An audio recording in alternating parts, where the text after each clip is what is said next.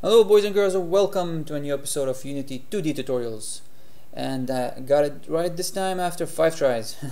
In this episode we're going to talk about coyote jumping. If you don't know what this is, just wait for it. Coyote jumping. I'm sure you've heard of it. If not, just like me, I haven't heard of it. I know the edge jumping. It's the mechanic that's used in games for you to be able to jump off the edge while running. By default, we have the jumping mechanics is whenever you're on the floor, you can jump. But what if you're playing this fast-paced game and then you need to jump right on the edge? So what happens here, like if you come here, so you're off the floor, you can't jump anymore. So we're gonna implement a mechanic where it detects whenever you leave the floor, you have a small time, like a small period of time where you can jump off it, which is really helpful for a lot of games, and it actually improves a lot of gameplay experience for the players. So let's start with it. What we've done so far is we have our character controller, and then again, if you came to this video without previous videos, please check them out or go to the Github for the full source code, which is in the description below. We've got ourselves a player that runs, crouches, walks, and even double jumps. And double jumping and coyote jumping, it's a bit tricky to implement both of them, but it's always possible. And since I want to have this complex character controller which you can have a lot of stuff in, I'm going to implement both of them together. I'm going to show you how. So for coyote jumping, we need the mechanics which is going to go like this step by step. As soon as we leave the ground, we need to have a small period of time where we can enable the player to jump a normal jump without him touching the floor. So in that sense, I'm not going to change the core mechanics of the jumping, while I'm going to add something extra, which is coyote jumping. So I'm going to have to add something called Coyote Jump, and in here we're going to have to do one thing. Since it all depends on the grounding checking, we'll have to work here. So the first step that we have to do is, before we click the jump, we want to see, did we leave the floor? If we did, enable this small period of timer. So in Unity there's multiple ways of using timers, and you can use the invoke mechanic, you can use the coroutine. It all depends how the whole procedure happens. For me, I'm going to use coroutines because I want to have the ability to start it and stop it. We've got ourselves here a place where we detect the landing mechanics, right? What we need is we need to be able to sorry, just one second.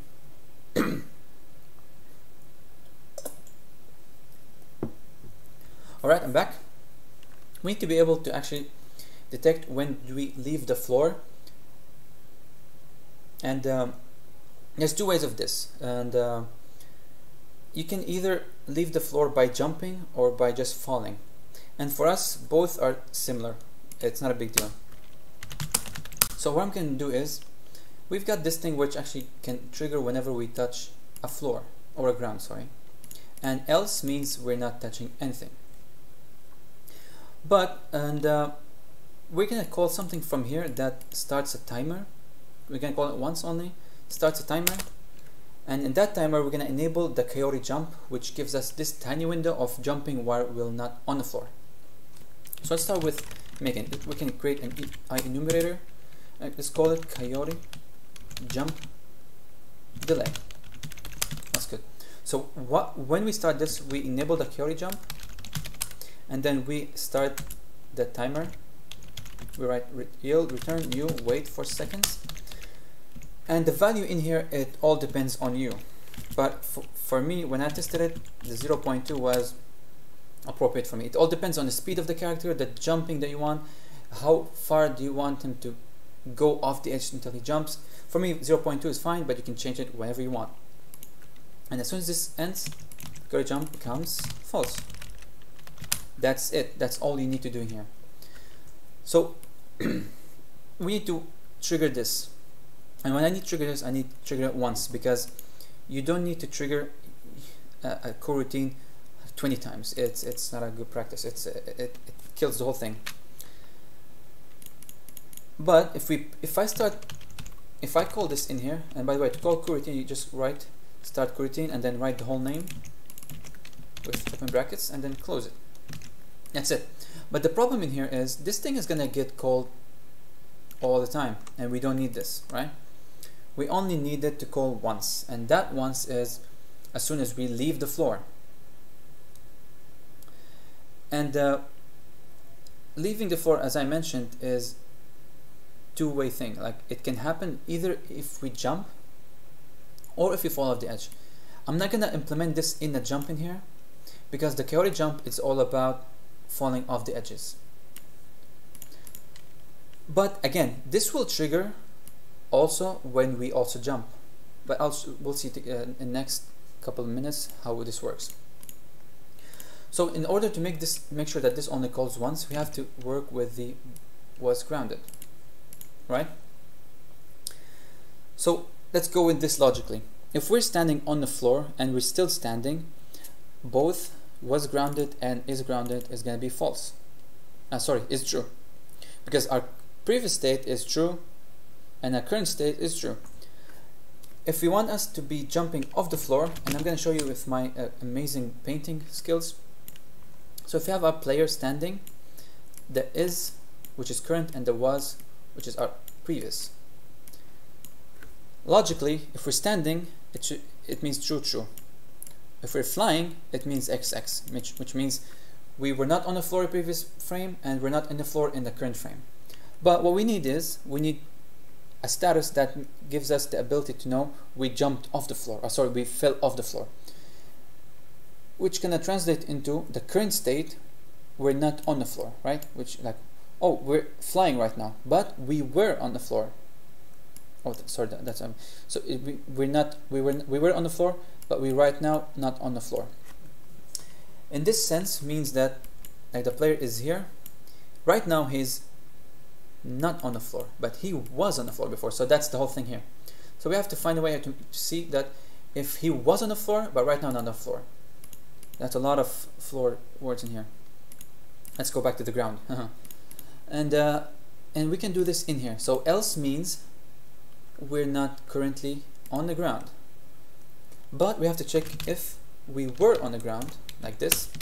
Debug that log fell off.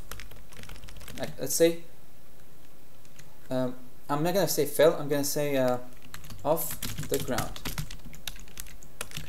So if everything is good, as soon as we leave the floor, we'll get this called once. Let's go back.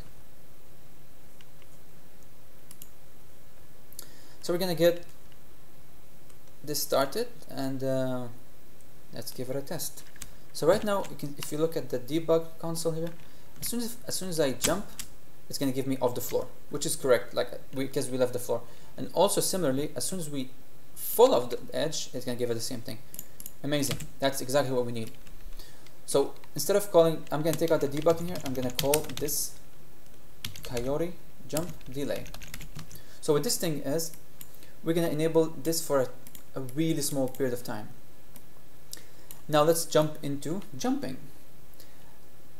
If we go back to the update, this is what we're dealing with jumping. As soon as we click jump, we have our own conditions here. So Coyote jumping, logically it happens off the floor, which means we don't have to do anything in here. So because this means we're on the floor and grounded. So we're gonna do our thing in here, and then in order to do the Coyote jumping, we have to do the check if Coyote is true. So whenever we fall off the edge, this thing gets enabled for a split of a second, and then if we press space in that time, we're gonna do whatever we have in here. Coyote Jump. For the sake of the tutorial, I'm gonna make the Coyote Jump delay 1 second so we can see the results in the, not, you know, in a bad way. So I have to keep on clicking. And we don't have to worry about this thing in here, because we can access this only when we jump from the floor itself.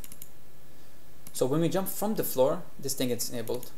So this is, there's no risk for keeping here. So right now, let's go back to the script, the scene, and then I'm gonna do this thing. I'm gonna jump first to the upper edge, right? So we're here. So what I'm gonna do is I'm gonna run off the edge, and then in less than a second, I'm gonna press space, and then we're gonna have a debug in here that says Coyote Jump. But the player is not gonna jump, it's just gonna have the debug. See, it's fine now. So that means we can enable the Coyote Jump. In the Coyote Jump, it's basically a normal jump, but in a chaotic position. So what we're gonna do is we're gonna implement the exactly same thing as the jumping part. So what happens is when we do the Coyote Jump, we enable the multiple jump again. So it actually, it's like we get back from here and we're back in here. And I guess that's everything in here. And let's make this proper value. Again, you can make this value public in here or serialized on the top part, and you can change it as much as you want. It all depends on you. I have to cancel my drawing in here. It's so good. Okay. So let's give it a test.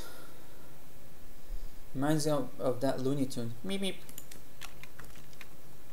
I think that's where the naming came from. Yeah. So let's jump. So right now I can do 1, 2, right? That's fine. But what I can do is, before actually I do this, I have to add a Coyote Jump debug because I want to differentiate between normal jump and multiple jumps. So debug that log. See, jump. I shouldn't have taken this out. So it's back here. Let's wait for it to load. Let's go into our final testing. Okay. Here we go. So if you move, let's go. Come on, Foxy, come on. Yeah, okay, we're in. So if we move, jump. Let's maximize this. Actually, no need. We need to see the debug part. So if I jump, that's fine. Everything is good. If I fall and jump, nothing happens because that's a falling mechanic. But if I walk, see, now it works. We got a Coyote Jump. And it looks much nicer when you're actually running. Like this. See, Coyote Jump. Coyote Jump. So that's it. We've got ourselves a Coyote Jump. I hope you guys and girls like this. It's really helpful to implement in your game. It gives a lot of feel in the gameplay. It makes people more of intrigued in the game itself, because if you have a glitchy jumping mechanics, it's bad for everybody. I guess that's everything for now. If you like this, please hit the like and subscribe for more good content. Otherwise, leave a comment in the section if you have any questions or inquiry or even requests. Other than this, you can join also our Discord channel, also in the description. And thank you. Bye bye.